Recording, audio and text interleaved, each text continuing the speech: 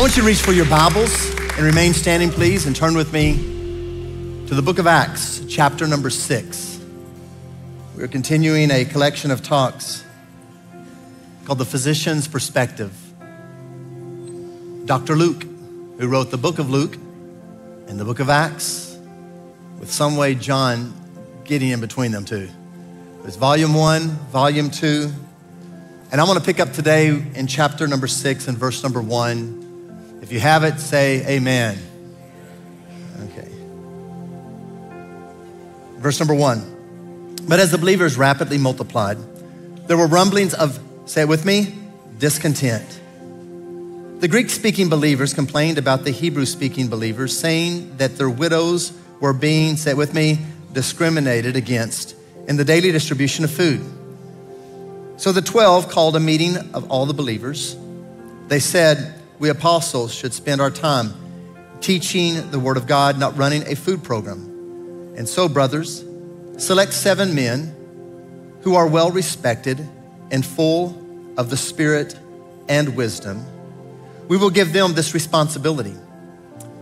Then we apostles can spend our time in prayer and teaching the word.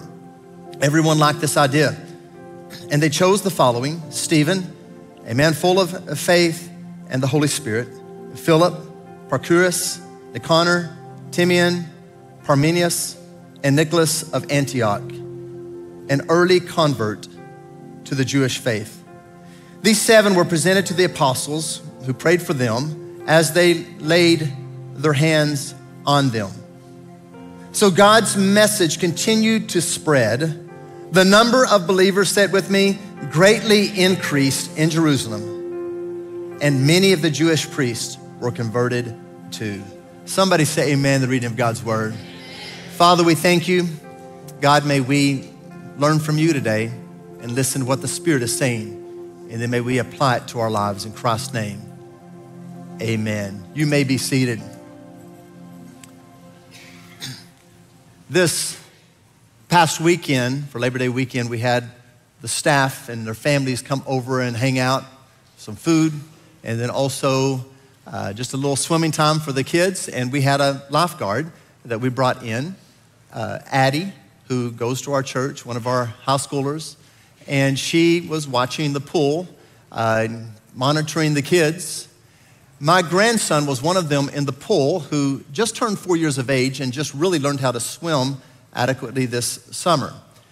And she sees him and thinks that he is struggling to survive and that he is drowning. So she jumps in and gets him to the side and rescues him. And we're very appreciative of Addie jumping in. But the truth of the matter is, Shepherd looks like he's drowning all the time when he's swimming.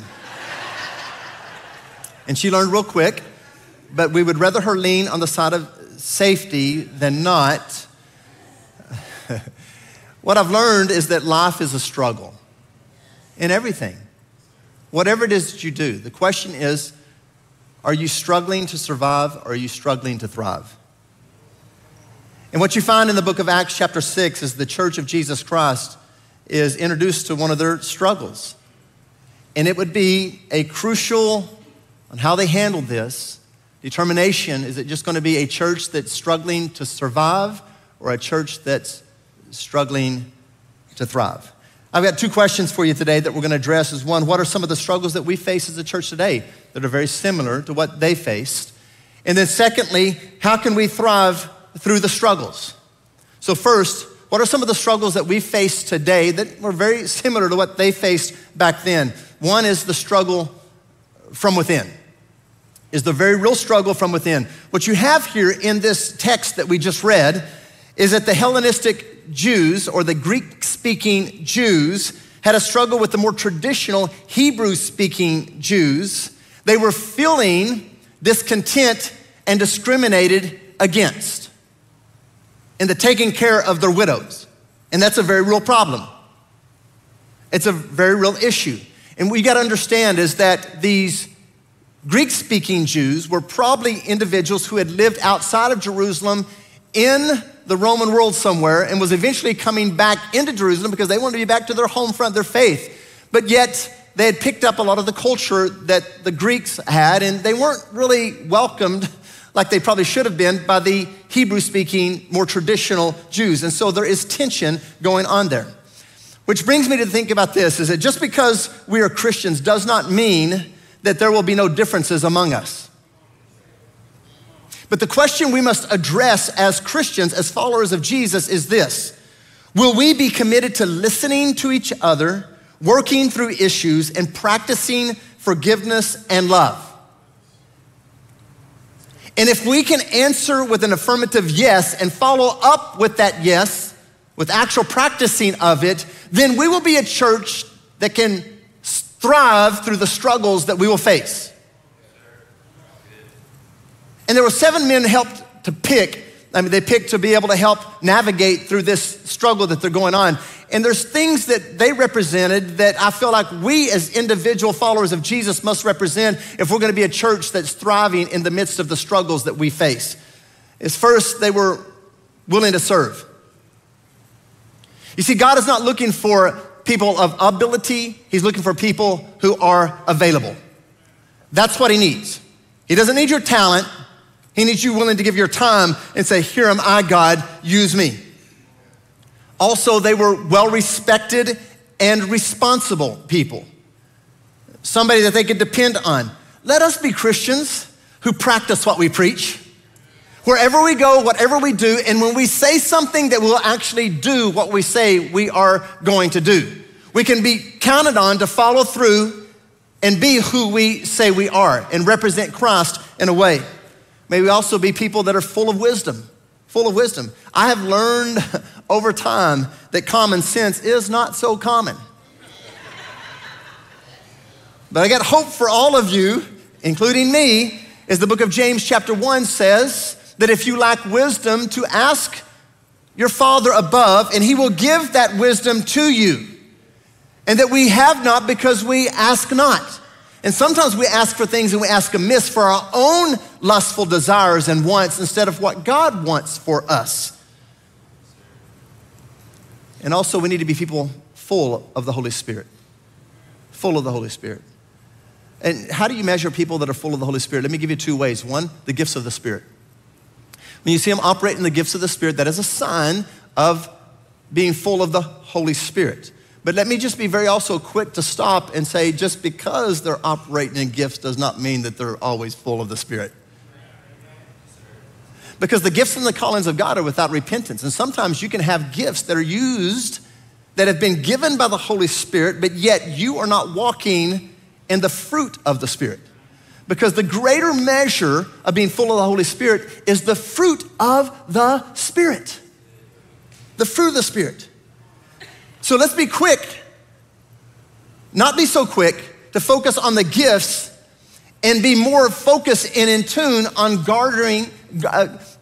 cultivating and nurturing the garden of our life, where the fruit is developed. Because let me tell you, whatever fruit that is, whether it's love, joy, or peace, or self-control, or patience, whatever that is that what I had yesterday in fruit will not do me for today. That each day I've got to invite the presence of God in my life to produce new, fresh fruit that I can pick from to use for the situation that I'm facing today in my life. That's what we must have. Somebody say amen in Guthrie. Somebody say amen in Oklahoma City. And then also, they were dealing with, which we're gonna have to deal with too, not just the struggle from within, but the struggle from without. Let me just talk about the struggle from without.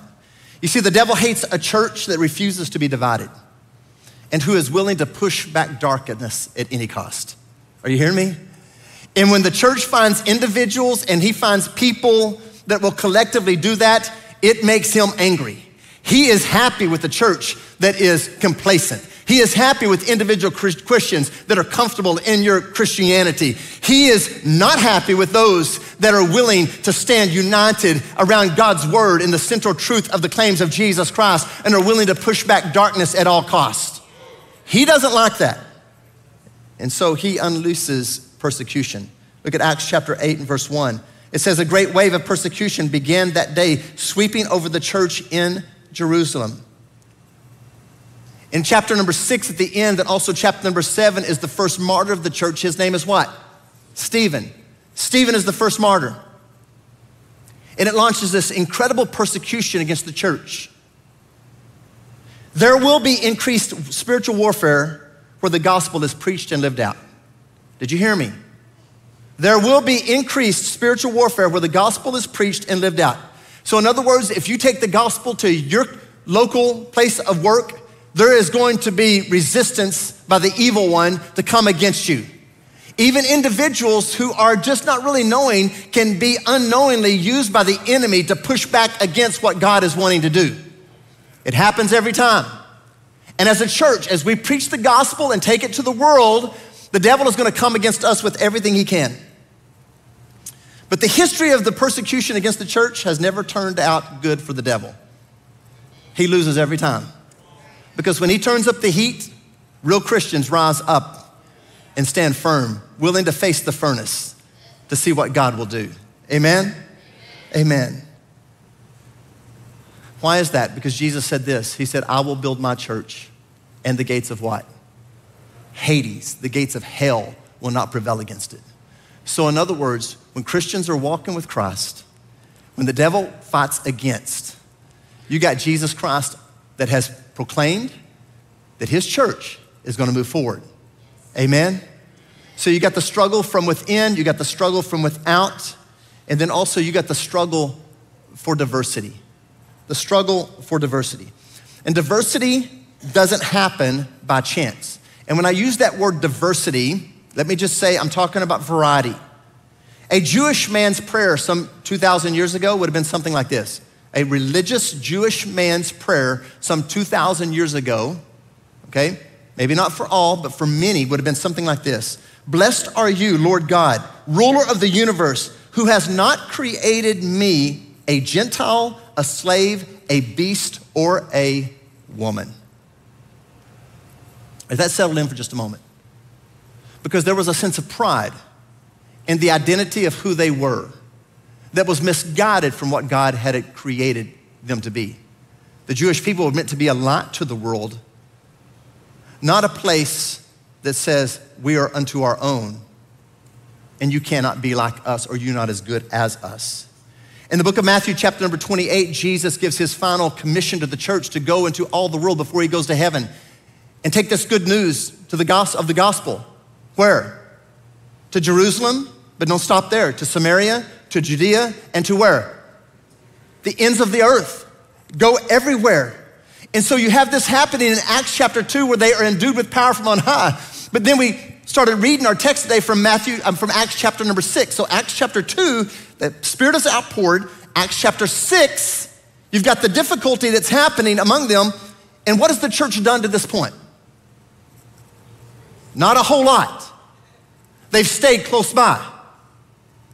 And this has been 3 to 6 years since Acts chapter number 2. And so what happens? There is a wave of persecution. Sometimes God will use persecution to get our attention. And here's what happens to Philip. Philip, you'll see on the map behind me, begins to go. He goes first to Samaria. And I think Philip probably understood a little bit of what it's like to be discriminated against. He understood that a little bit because he was one of those Greek-speaking Jews that felt the pushback from the Hebrew-speaking Jews. And so when God turns on that light from him and he realized, no, it's not just about us, we gotta go out. He goes to Samaria first and experiences a mighty revival there. And then God speaks to him and he goes all the way to Gaza. Those are very crucial towns even in today's context. And there he meets an Ethiopian eunuch who he shares the gospel with. And then he goes up to Caesarea. He begins to go around to the places where Jesus had went and Jesus had proclaimed hope to. You see, when Jesus taught, he taught things that blew people's mind because it opened up to people that weren't like them. It wasn't just for the Jewish speaking and the Jewish flavored world. It was for people unlike them. Because that's the message of the gospel of Jesus Christ. You see, diversity is God's idea, not yours. And diversity is not a cultural thing as it's defined it, but is as God's defined diversity. And you go all the way back to the beginning, God created everything. I would say if you look at his creation, he was a very diverse-minded thinking person or God as he is creating everything. Does that make sense? And as he creates things, he finally makes man. And man, he makes, and everything else he said, it is very good. And when he makes man, male, and he makes him out of the dust of the ground, he looks and said, it is what? Good. He didn't say very good. Because he realized there's something missing. It was the diversity. And then he creates woman, and then God says what? It is very good. Come on, how many of you men know that? And women, you gotta embrace that. And it was about diversity. And out of those two individuals came every skin tone, everything throughout the world. Because God values people. He values every person. It doesn't matter what we look like on the outside or what continent we come from. God says, I love them because I created them in my image. And as pastor, I want to say thank you to every single person that comes to this church that doesn't look exactly like me, that doesn't have the same skin tone. Because in a time and an age where the church really is a very much segregated and it's not a very diverse place, I rejoice in North Church being a diverse place because you have chosen to trust me. And I want to steward that trust wisely because we want to represent heaven, because I want to get to heaven someday and it not be I won't feel uncomfortable when I look around and see the rest of the world worshiping with me. Amen?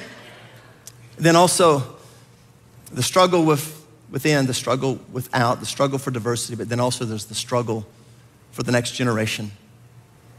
The struggle for the next generation.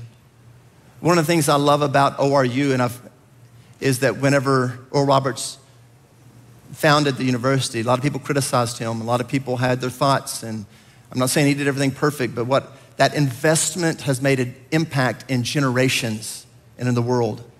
And in our church, we have people that have multiple generations in their family that have now been there and graduated from Oral Roberts University. What we're looking at with Build His Church here on this site and expanding the footprint of North Church and making a difference in Guthrie and from there on out is not about just building a building. It's about building the church of Jesus Christ. It's about future generations. What we're gonna see in building this building is going to be generations that are gonna be impacted that we will never actually see for ourselves. Philip went to Caesarea, and let's fast forward about 20 years. Pick up in Acts chapter 21 and verse number 9. It says that he had 4 unmarried daughters who had the gift of, say it with me, prophecy. So what can we learn about Philip? Is that Philip passed on what he personally experienced. And the challenge for us is how do we continually pass on what we have personally experienced with God? And do we've got a personal encounter with God that the next generation will actually really want to have? Have we encountered God to the level that they say, I want that. I'm gonna understand, but I want what mom and dad, I want what my aunt or uncle, I want what my grandma and grandpa, I want what they have. And let me just say this also, young people, some of you can have an experience so real and so powerful that your parents are gonna say, I want what my son or my daughter has. Behind me is a picture of Walker Neely. Before Walker was even born, his parents were going to the church here. Before he was born. So he was born here at North Church. Here he is about 1.5 to 2 years of age. And he sent me this recently. He's one of our interns now here at North Church. And he's also a student at Oral Roberts University here out of North Church. And I was meeting with his parents recently and we were talking and then I found out that his grandmother, they got generations that go to church here, his grandmother was asking when we're gonna have the big announcement, you remember that? And people were like, what is the big announcement? And speculating, because we always do that because that's what we do, right? We speculate what it's gonna be. And so grandma comes to Walker and says, hey, what is, because she knows that he is here a lot during the day and thinking that he may have overheard something or he has special insight. And she said, is Pastor Rodney resigning? And Walker says, yeah, Pastor Rodney's resigning and he's making me the next pastor of North Church. And his parents were laughing so hard at that. They said the whole family laughed at that. I told the staff that. They laughed hard at that. And I laughed too, but then I also stopped and said, hey, we can laugh, but we better be very careful because 10 years can change a whole lot of things. 20 years can change a whole lot of things because let me say, this is him right now, and there is going to be some Walker Neely that's going to step in here and lead. They may be a worship leader, they may be the pastor, they may be the student pastor, but I'm telling you, it's about the next generation. And the next generation is not the church of tomorrow, they're the church of today. Amen? Amen. Acts chapter 2 says, in the last days, God says, I will pour out my spirit upon all people. Your sons and daughters will prophesy. Your young men will see visions. Your old men will dream dreams. This is not a church for somewhere that they cannot be a part of. No, all generations are a part of this church. Behind me, you'll see a picture of Skylar Manu. This young girl is anointed. I've seen God's hand on her life. I've seen her walk around as a small child praying for people. This past Sunday, I was down at the altar, and you can see a next picture of her praying over me. And I was in the altar praying, and somebody comes up to me and begins to pray over me. And as they were praying over me, I'm like, who is that? I could feel the anointing of God. I could sense the presence of God. And she began to speak words that I'm thinking, oh my God, that is from you. Because I'm telling you, church, it's not somewhere in the future that these kids are going to be the ones leading us. No, today is the day that they lead us into the future for God. So those are some of the struggles that we're going to face. But how can we thrive through the struggles? Let me break this down. How can we thrive through the struggles? Look at Acts chapter 8 and verse 4. But the believers who were scattered preached the good news about Jesus wherever they went. Philip, for example, went to the city of Samaria and told the people there about the Messiah. Crowds listened intently to Philip because they were eager to hear his message and see miraculous signs he did. Many evil spirits were cast out, screaming as they left their victims. And many who had been paralyzed or lame were healed. Oh, and I love this because this is what happens when Jesus shows up. So there was great what? Joy in that city. So how can we thrive? Let me give you 4 things. 1, you gotta obey Jesus. You gotta obey Jesus. My son says to our grandchildren, it says, obedience is success. And it's true. You see, God desires your obedience above everything else. Going all the way back to the garden, you know what he wanted from Adam and Eve? Obedience. You know what he wanted from the first king of Israel? Obedience. Obedience is better than sacrifice. Just obey God. But let me just say, until we get into God's word, we cannot understand what God is saying. Until we get along with God and hear his spirit and put ourselves in positions, we cannot fully grasp what God is speaking to us. Acts chapter 8 and verse 26, it says, as for Philip, an angel of the Lord said to him, go down south. He's in Samaria now. And now God says, go down south to the desert road that runs from Jerusalem to Gaza. And then verse number 27 is key. Read it with me. So he started out. Say that again. So he started out. One more time. So he started out. When God speaks, don't try to figure out. And don't try to think about what's the next. No, just obey what he says. When he says something, just do what he says. And then trust that he will send at the right time the next thing that he wants you to do. Just get started. Just get moving. Just get going. Just obey him and do what he says. And second thing is we got to preach Jesus. So he starts out, and on his road, he gets down to Gaza and he meets the Ethiopian eunuch. Some way the Ethiopian eunuch gets a hold of a parchment and he's reading from Isaiah chapter 53. And he doesn't understand what's going on. And Philip gets up close to him and says, do you understand what you're reading? He says, how can I? Somebody must tell me. And he gets up and he begins to break down the scripture and talk about Jesus. Notice what it says in verse 35. So beginning with this same scripture, Philip told him the good news about, say it with me, Jesus. Come on, I want you to hear me, church. The message that we bring is the message of Jesus Christ and him crucified. and him resurrected from the dead. Come on, I want you to hear me. It's so easy to get off on some tangents. It's so easy to get off on your little silos of what you're getting from social media. Come on, we better be careful to stay focused on Jesus Christ. It is Jesus Christ who came to this earth, who died on a cross, who rose again from the dead, and who is coming back for us. And we've got to preach Jesus and him alone. Jesus and him alone. He is the answer for the world because he's the one that delivers. He's the one that saves. He's the one that sets free. He is the hope. He is the King of Kings and the Lord of Lords. No one else is king.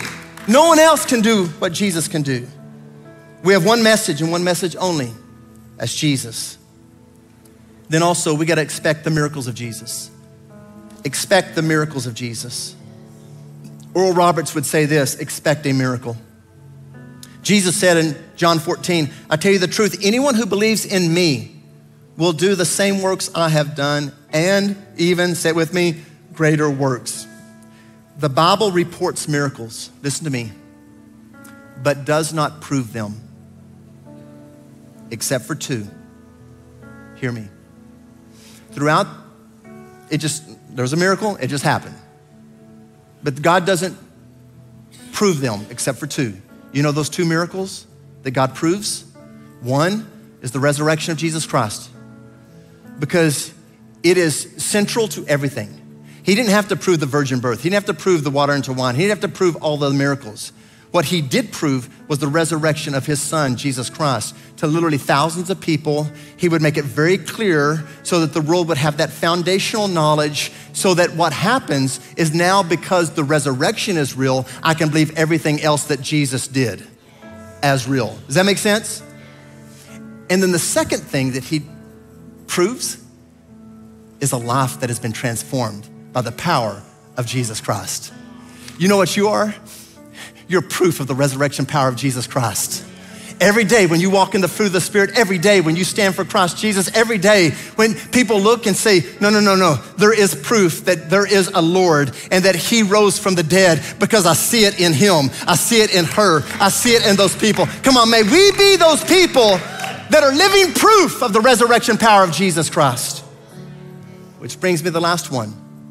We got to disciple people in Jesus. Disciple people in Jesus. If you go back and look at the scripture, in the book of Acts chapter 8, where Stephen goes to Samaria, he preaches the word, the miracles happen, they believe. What's the next thing that happens? They're baptized in water, and then Peter and John come and they're baptized in the Spirit. Here's the thing. There's a progressive part of being a disciple. It's not like you check one box and you're done. I made this statement a couple of weeks ago, is that you have not met all of God yet. You follow me? None of you have. I don't care how big your experience and powerful your experience, there is more of God waiting for you. And what we have to do is put ourselves in a position so that we can daily experience more of God in our life. That is in his word. That is with the people of God, and that is with the Spirit of God. We position ourselves for that. And let me also warn us not to be so quick to pass judgment on others that are just getting started or investigating this journey. Now, the Bible's, we can use that scripture, judge not lest you be judged. And there's nothing wrong with that. But the rest of that is, but with the same measure you judge, it will be judged back to you. And the Bible says that the righteous will judge the world.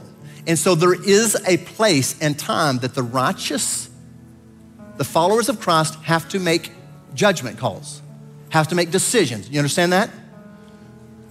But our first role as followers of Jesus Christ is to become fishers of men and women. To present the gospel with them and invite them on the journey and see that they come to know Jesus Christ. There's a story in here, Simon, who's a sorcerer, who sees Philip working in the miracles. He chooses to believe. He is baptized. Later on, Peter and John come, and then there's the gifts of the Spirit that are operating. He's like, oh, I want that.